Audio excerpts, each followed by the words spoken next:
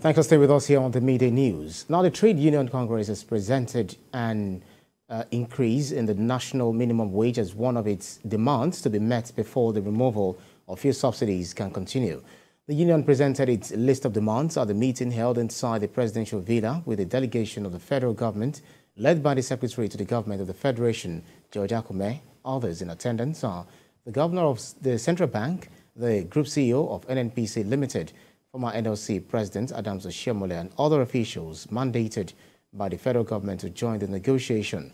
TVC News State House correspondent Femi Akonde reports.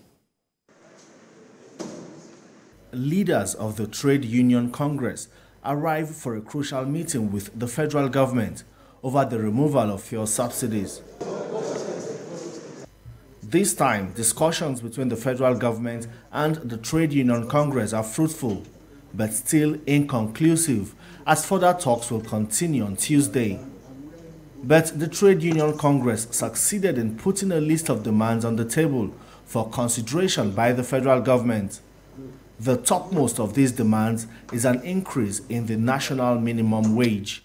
Yes, the demands are so long, there are so many. There are so many. Part of it was the demand for a minimum wage.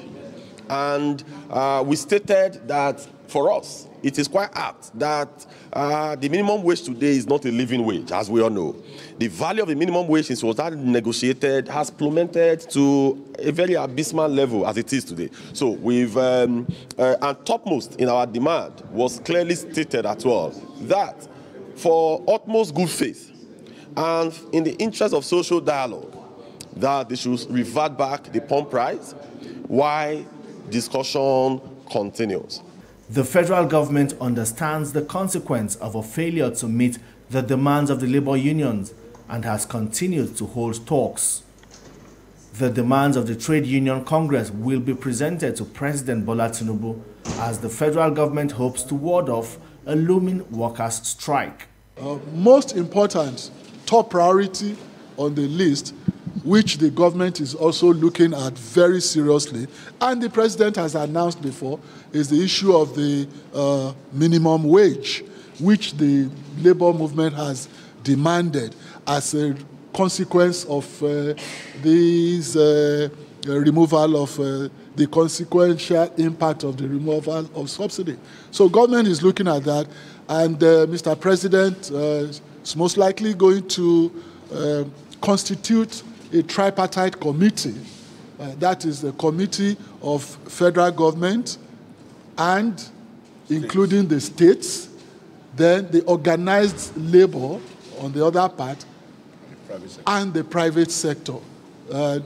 Now, this is a tripartite arrangement. It will be a committee that will study all the dynamics of a wage increase, the percentages, the numbers, and the categories that will be affected. So by Tuesday, when we come back to reconvene and meet with the TUC again, the labor movement, we should have very concrete items to present to the world. President Tinubu and the Trade Union Congress seem to be on the same page regarding the increase in the national minimum wage.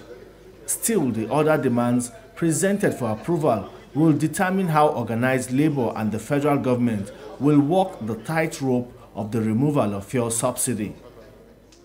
Femi Akonde, TVC News, Abuja.